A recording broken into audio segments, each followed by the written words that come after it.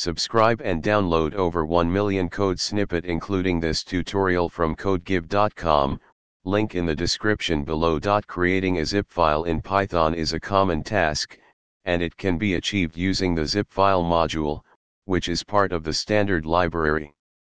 In this tutorial, I'll guide you through the process of creating a zip file and provide you with a code example. The zipfile module provides classes for reading and writing zip files. To use it, you need to import the module in your Python script.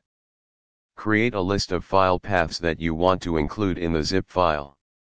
For example, decide on a name for your zip file and specify the mode for opening it. The modes include W for write, A for append, and R for read. For creating a new zip file, use the W mode. Use the zipfile class to create a zip file and add files to it.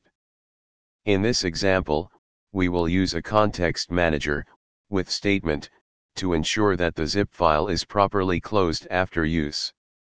In the zip_file.write method, the arcname parameter is used to specify the name of the file in the archive.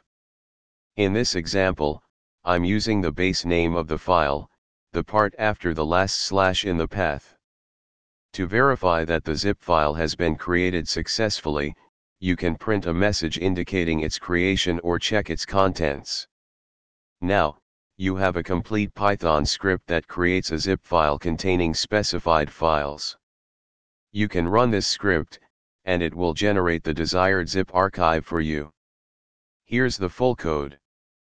Feel free to customize the script based on your specific requirements and file paths. ChatGPT.